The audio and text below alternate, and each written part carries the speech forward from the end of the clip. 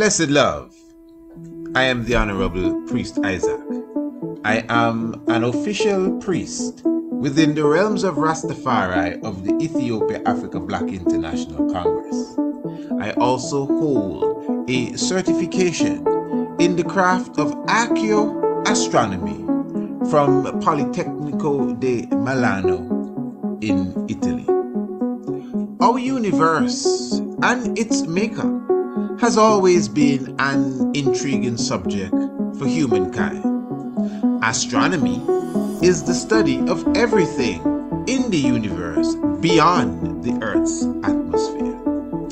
Ancient astronomy is similar, but pays special attention to the physical and spiritual values of stars, planets, moons, and other celestial objects. It also brings in the terrestrial component, being things on an earthly plane, such as plants, human organs, and connects them to the heavenly bodies. In this course, you will learn the makeup of various planets and stars, how to locate them in the night sky, along with their associated constellations. You will also be taught about the earliest civilizations known for their astronomical comprehension, namely Kush, also known as ancient Ethiopia, Kemet, called Egypt today, the Dogons, and the Bozos, as well as the civilization of Sumer. You will also learn about black holes, their nature and origin, as well as how the ancients viewed them. Ancient astronomy is the mother of archaeoastronomy and astrotheology. Both subject areas are covered by the Priest Isaac's Institute of Holistic Knowledge. Sign up today. Visit our website, priestisaacinstitute.com, or email us, priestisaacinstitute@gmail.com for more information.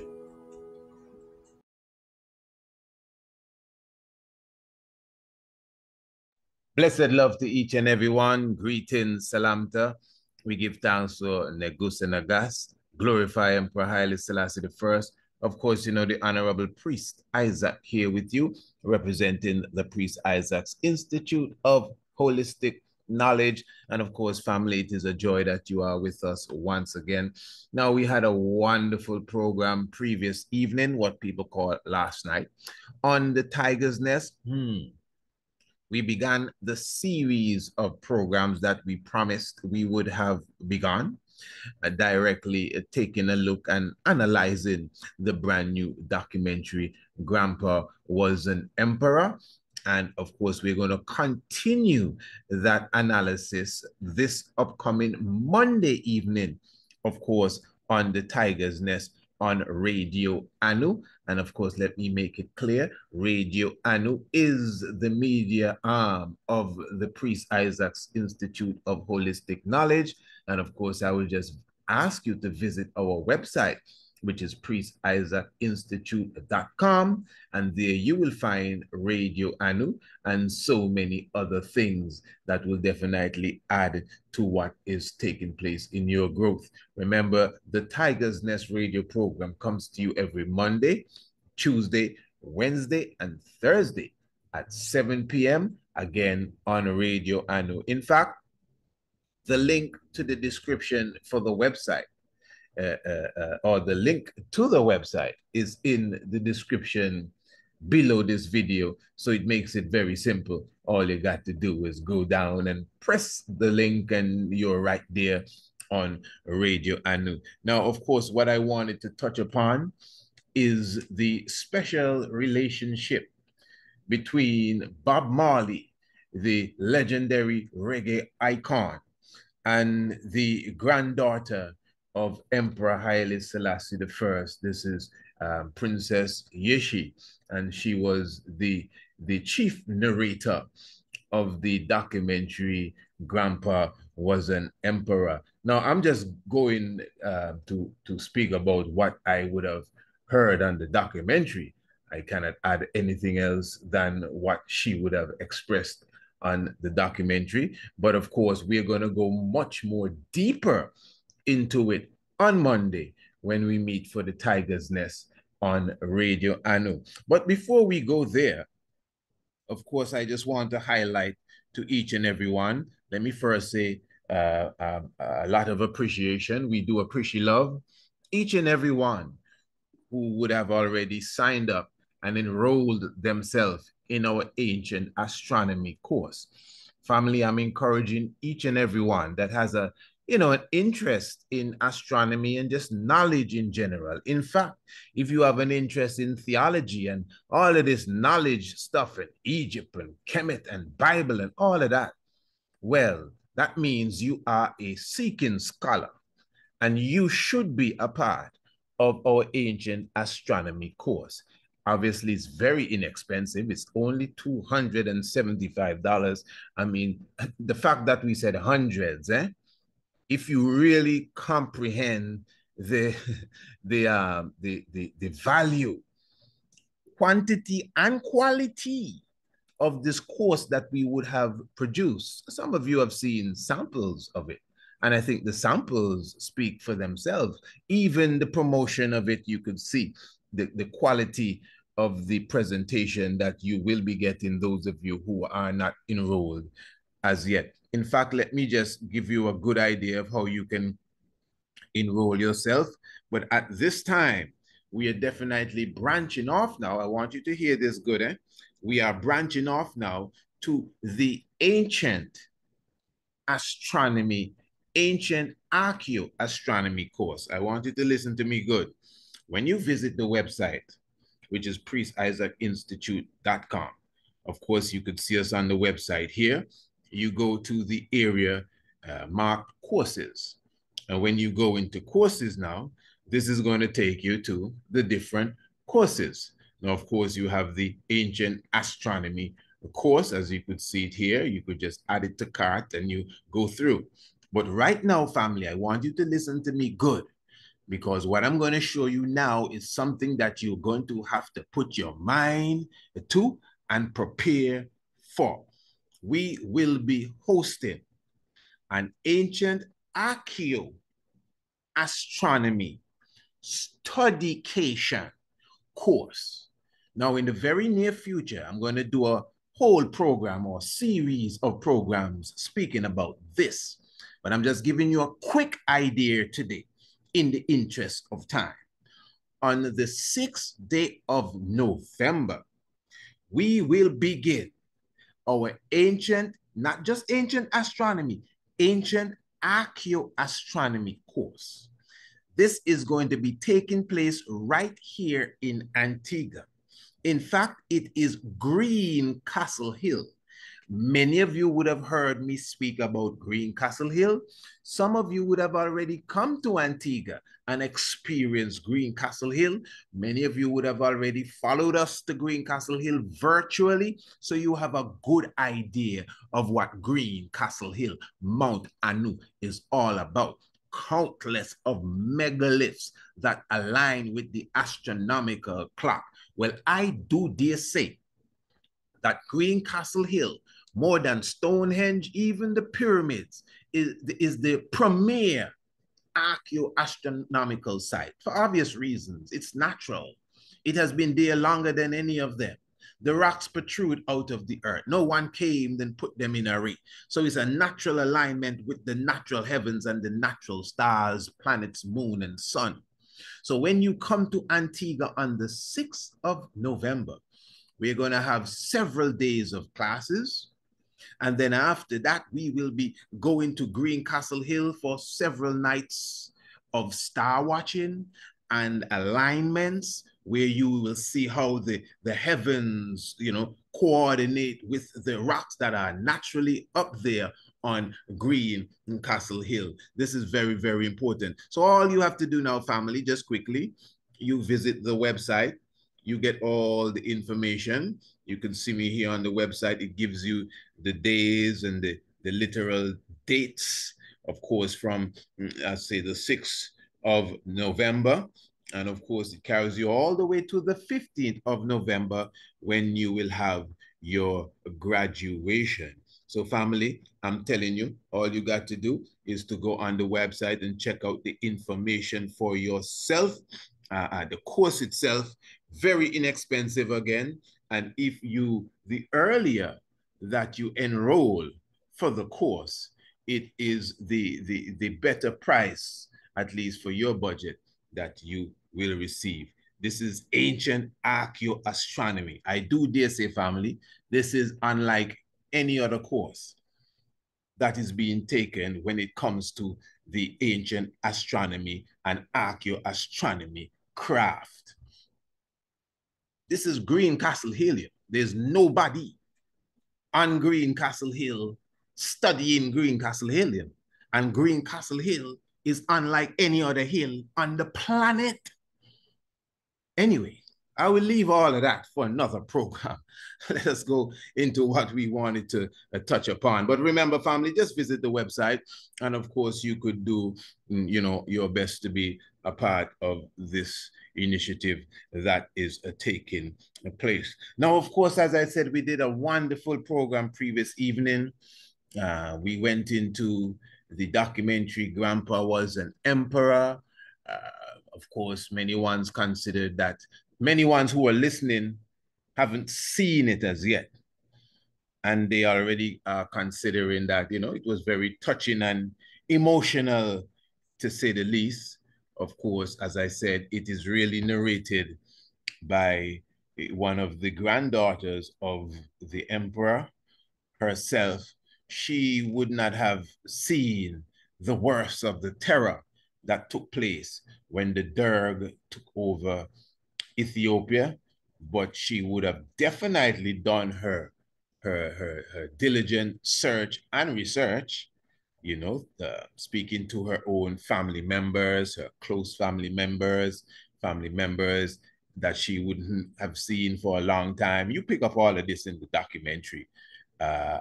Friends of her father, who basically is one of the key characters in this documentary. I mean, he would have passed since the 70s, but he would have been like one of the spotlight would have been on him in this documentary, to be honest, more than maybe anyone else. That's her father. This is the Princess Yishi's father.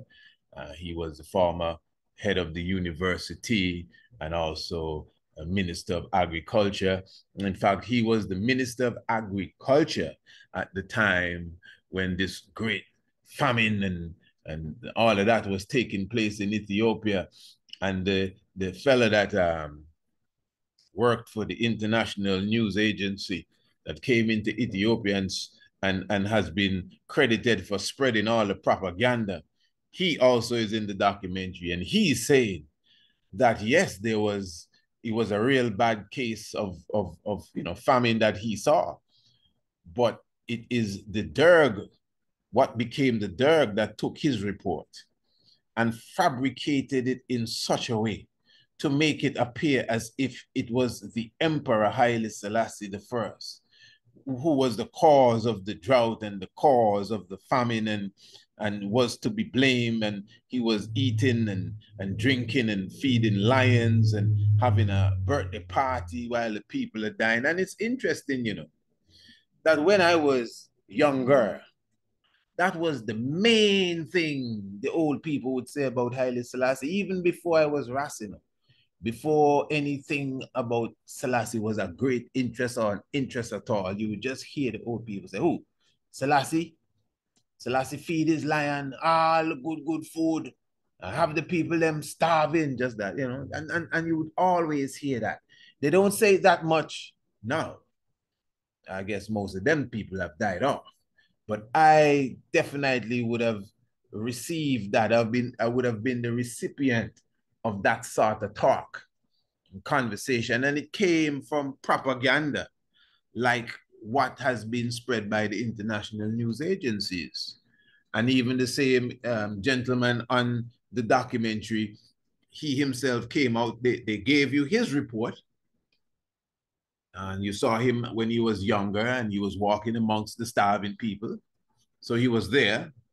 But he's saying, yeah, he was there and he saw it, but it was not like how Mengustu and the Derg brought it out. He said that even now in his old age. So even when you check the documentary, you will see that, and those who were listening previous night, you would have heard that as well. A few other interesting things that we touched upon previous night, and we kind of sealed up just at the brink of when the sister now, the princess, spoke of her encounter for the first time with reggae music and her encounter with Bob Marley, and it was at a reggae show in London. She said she never heard reggae, and she never knew about Bob Marley. And she said when she went into the hall, the stadium where the show was being kept, she saw a big picture of Haile Selassie on the back wall. You know, the big picture with the crown that Bob Marley always has when he's performing. And she said, wait, that's my grandfather or grandpa. And she said Bob was chanting, Jah, and everyone was responding, Rastafari. And she said, but wait, that's Grandpa's title, Rastafari, before he became emperor, etc., etc. She met Bob the very same evening. You don't know this is the emperor's granddaughter.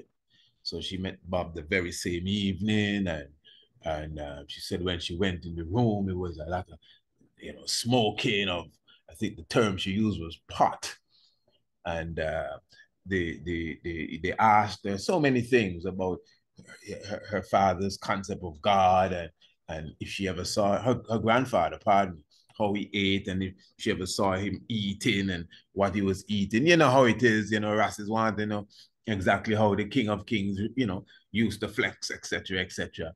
And she was saying that they were showing her that, hey, your grandfather is God.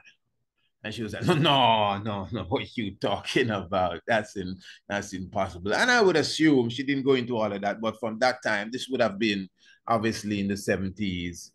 Bob Marley would have died in 81, isn't it? So this had to be 70s, late 70s. We don't know what happened in Ethiopia.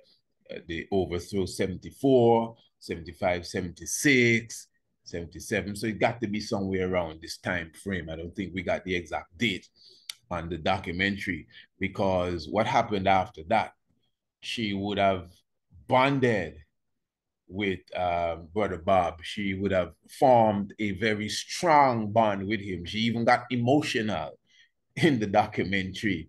She referred to him as, I think, the first love or the first love of her life. So, I mean, you could use your imagination any which way you want to carry it. But she definitely said that, Bob Marley would have assisted her, counseled her, called her every day in the long-standing relationship, basically until he died. And I think that many individuals would not have known of that special bond. And I don't want to, let me say again, she definitely showed emotion in the documentary. I'm not putting nothing in her mouth. She clearly said she considered him not only the love of her life, but I think the first, and many ones are very, I wouldn't say skeptical of Bob Marley. Bob Marley's lifestyle would have just shown you who Bob Marley was. There's nothing to deny in that. Bob Marley, as they would say, the song, Mia Gallus. That song, right? That's what it is. Nobody in the world can deny that. You can profit Bob Marley all you want. Everyone know. Who is in denial here? All right, but I'm not saying, I don't know how far that relationship would have gone. I'm not even trying to insinuate anything, but I cannot overlook how emotional the sister really was.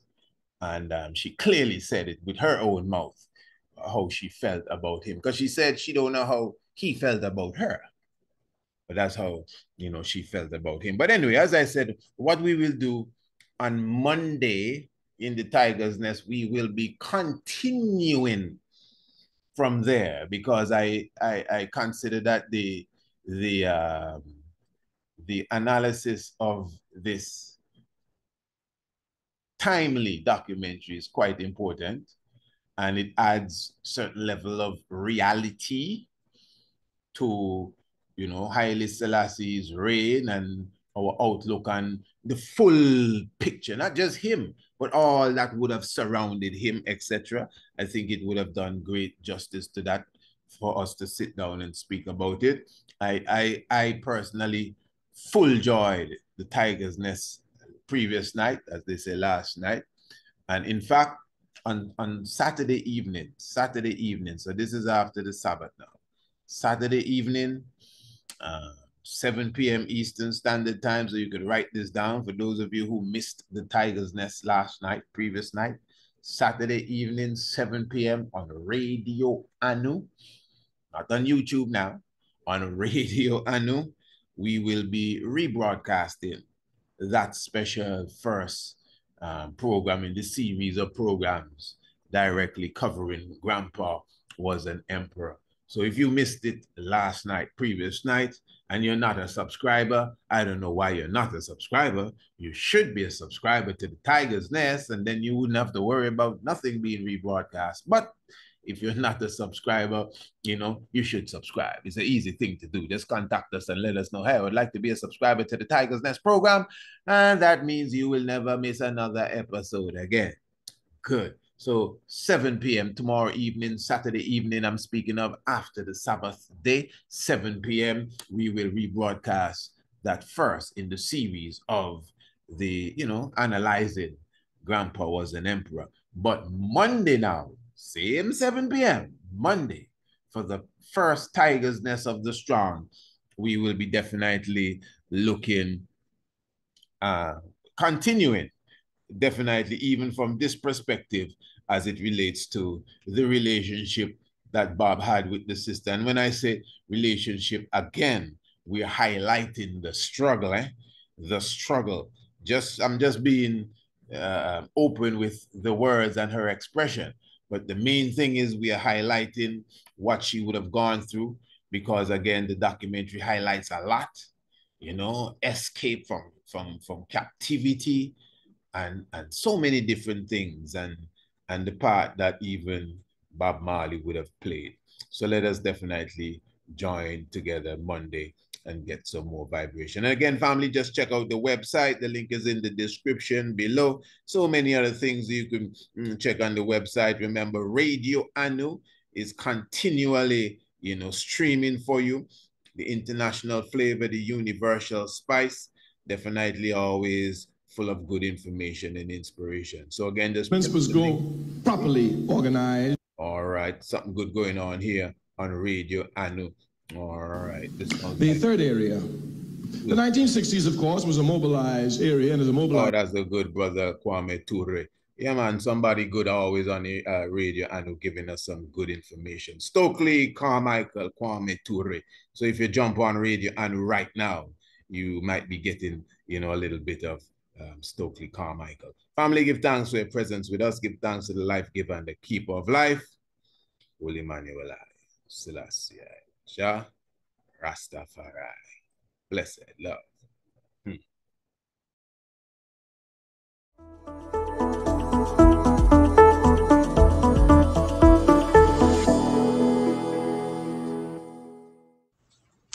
Blessed love. I am the Honorable Priest Isaac. I am an official priest within the realms of Rastafari of the Ethiopia Africa Black International Congress. I also hold a certification in the craft of ARCHAEOASTRONOMY from Politecnico di Milano in Italy. Our universe and its maker has always been an intriguing subject for humankind. Astronomy is the study of everything in the universe beyond the Earth's atmosphere. Ancient astronomy is similar, but pays special attention to the physical and spiritual values of stars, planets, moons, and other celestial objects. It also brings in the terrestrial component, being things on an earthly plane, such as plants, human organs, and connects them to the heavenly bodies. In this course, you will learn the makeup of various planets and stars, how to locate them in the night sky, along with their associated constellations. You will also be taught about the earliest civilizations known for their astronomical comprehension, namely Kush, also known as ancient Ethiopia, Kemet, called Egypt today, the Dogons, and the Bozos, as well as the civilization of Sumer. You will also learn about black holes, their nature and origin, as well as how the ancients viewed them. Ancient astronomy is the mother of archaeoastronomy and astrotheology. Both subject areas are covered by the Priest Isaac's Institute of Holistic Knowledge. Sign up today. Visit our website, priestisaacinstitute.com, or email us, priestisaacinstitute@gmail.com, for more information.